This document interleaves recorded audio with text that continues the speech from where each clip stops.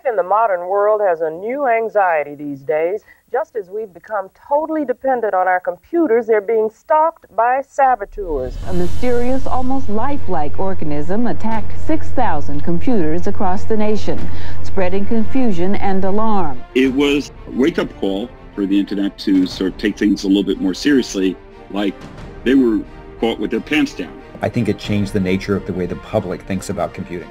That one event alone created what we now call cyber.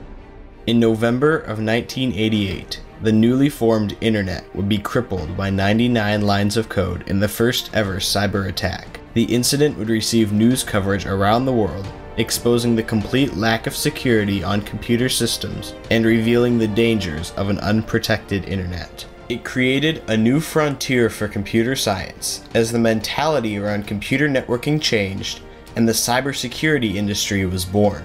The Morris worm. The early 1980s were a time of explosive growth for the computer science field.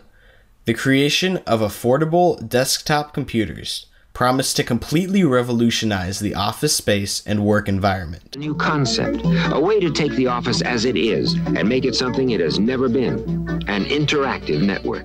At the time, computer networking technology primarily focused on small, private networks, meaning that there was not much concern for security. However, the invention and widespread adoption of the Internet Protocol in 1983 sought to change that by providing a universal language for all computers across the globe to communicate. By 1988, the Internet had exploded to over 60,000 devices around the world. However, many Internet applications, such as email programs and file-sharing services, still maintained the trusting nature that existed prior to 1983, and were not designed with strict security standards.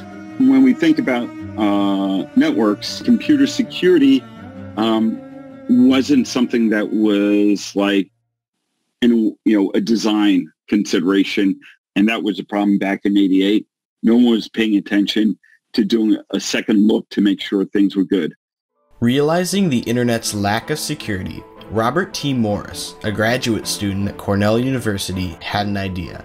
In the fall of 1988, he began working on a coding project he called the Worm, a virus that used security vulnerabilities in internet applications to replicate itself from one device to another, allowing it to spread across the internet.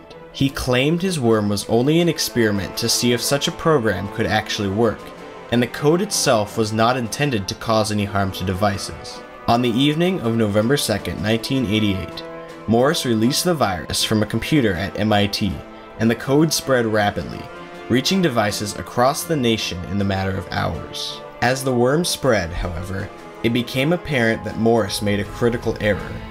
The program could loop back around and reinfect the same machine multiple times, consuming more processing power and creating more copies of itself at an exponential rate. Computers were overwhelmed from being hit with hundreds of worm programs at once, and thousands of systems across the country began to crash.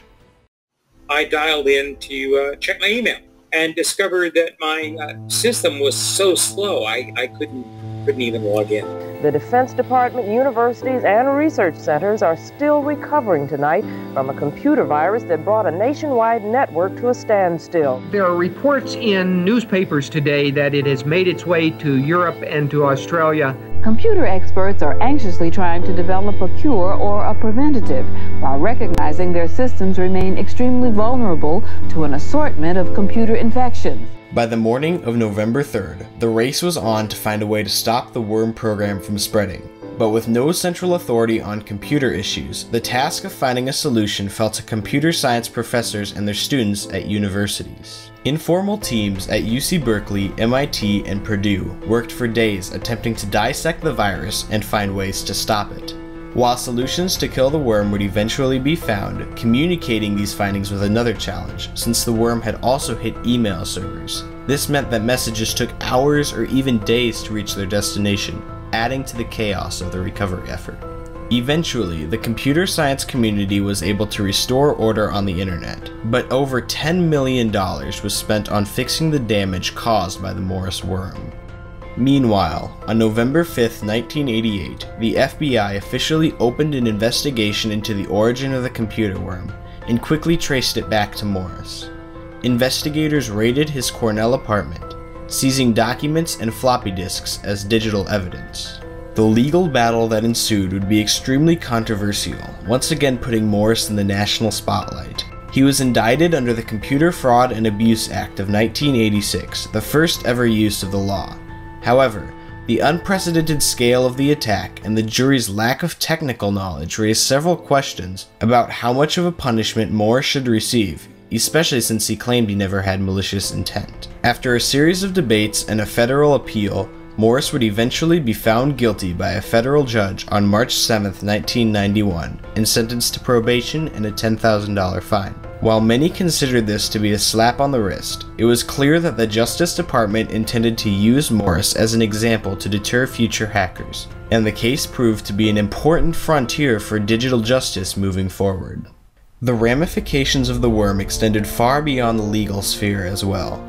The incident was covered extensively by media outlets across the globe, and in the eyes of the public, it had revealed the weaknesses and severe dangers of the internet. The realization that users could no longer trust the safety of their machines when wired into the network forever changed the public's perception of the technology field, as the trustworthy nature of the internet began to vanish. This was a really important time for computers, and it was the first time the public realized that maybe it couldn't be trusted to always be there. Maybe there could actually be problems that would bring it down, and that was really disastrous. For government officials, the lack of a centralized response to the incident was a particular point of concern, and it was clear that a government-appointed team needed to be put in place to handle such events. As a result, on December 6, 1988, DARPA provided funding to create the first government organization dedicated to computer security incidents. The Computer Emergency Response Team, or CERT, was established to serve as a focal point for coordinating incident response efforts in the future. The worm was also the focus of several conferences across the country in the following months. On a broader scale, it was clear that businesses in the computer industry needed to put far greater emphasis on cybersecurity in their products and software, especially for systems with sensitive information, such as computers in the financial sector. The image the public has of our computer systems, their quality and what they do, has been hurt. It's going to cause a lot of computer companies to think a little bit more on how they go about instituting security in their systems and testing the software. As a result of the new and increasing threat posed by computer viruses, banks and businesses are beefing up their security measures to reduce the chance of a financial catastrophe. The 1990s brought about even more expansion for the internet, thanks to the growth of personal computers in homes around the world. But with that came an exponential rise in the number of malicious programs on the network, a large percentage of which were inspired and modeled after Morris's worm.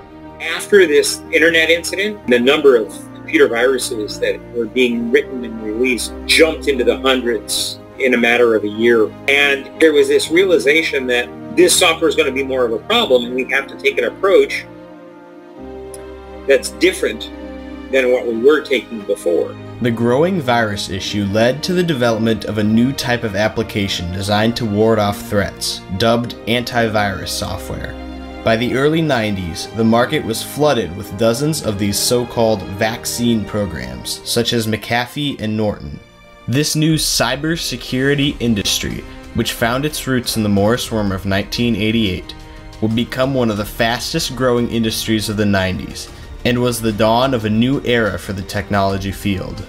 The events surrounding the Morris worm were a frontier in the history of computer science. The trial was a landmark case as the first conviction for a computer crime and set the precedent for future computer trials going forward. The widespread public panic and media exposure revealed to the world for the first time how dangerous the internet could really be. The massive damage acted as a much-needed wake-up call to technology companies that their development practices needed to change, and directly led to the first government cybersecurity agency. And while the success of the worm led to the formation of similar attacks, the Morris worm was ultimately responsible for the start of a new frontier, the field of cybersecurity, an essential part of keeping our devices safe and secure.